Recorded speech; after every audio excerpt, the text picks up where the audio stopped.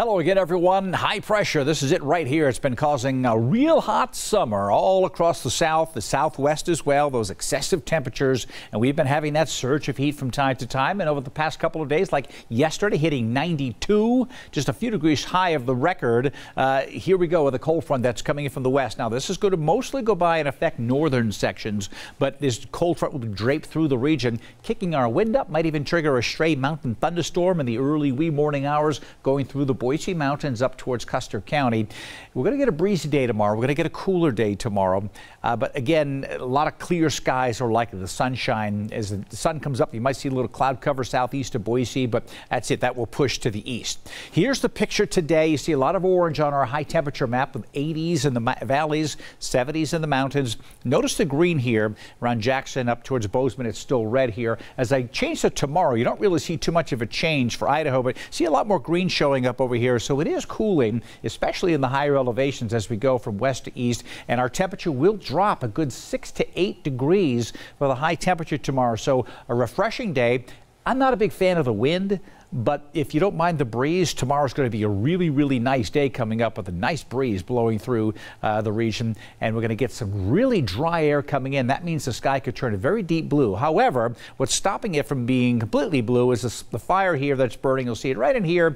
You see it right there. That's some smoke. It's a controlled burn that may bring some smoke into the valley, but I think that they may be tempering that fire as the cold front comes through tonight. Doesn't look like as much smoke today. And so that could give us a deep blue sky as we go through the next couple of days, like Wednesday, Thursday, and maybe into Friday. But look at these temperatures for Valley County. 69 degrees for the high temperature tomorrow after being in the 70s today. Then low to mid 70s, real chilly, down to 39 Friday morning. We're back up to the mid 70s for the weekend. So a bit of a cool down and a breeze on Payette Lake tomorrow, but it will warm up after that.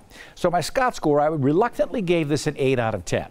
Because I don't like the breeze, I would have given it a 7 out of 10, but I'm trying to think of everybody. If you don't mind the breeze, we'll give it an 8 out of 10 because the sunshine, the temperature at 81, that is really, really nice.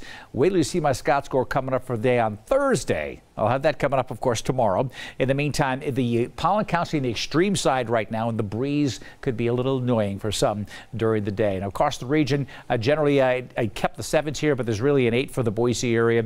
And I think everybody's going to have a decent day tomorrow. It's just going to be some wind that we'll be dealing with. Here's the Bronco forecast. I've updated these numbers. I brought them up a little bit. 70 at kickoff at 10 a.m. Halftime at Albertson Stadium. Noontime, about 79 degrees. High temperature, or I should say, temperature for the end of the game, 85 degrees. It's going to be getting hot later in the game. Totally opposite of what we had, of course, with an evening game last time. So get ready for some heat later in the second half, but it will be a comfortable start. But that sunshine, bring the sunscreen because it's going to be sizzling. Here we see tomorrow the breeze coming through overnight tonight through tomorrow. There's the early morning clouds tomorrow, and then we clear things out with plenty of sunshine. And look at that temperature, 80 to 81 in the Treasure Valley. So there are the numbers. You see the cloud cover disappearing. There's your breeze, northwest 10 to 18. Central mountains, we see that temperature drop coming in, but it's going to remain dry in the McCall area with temperatures near 70 in Cascade. And look at this, the next couple days, low 80s.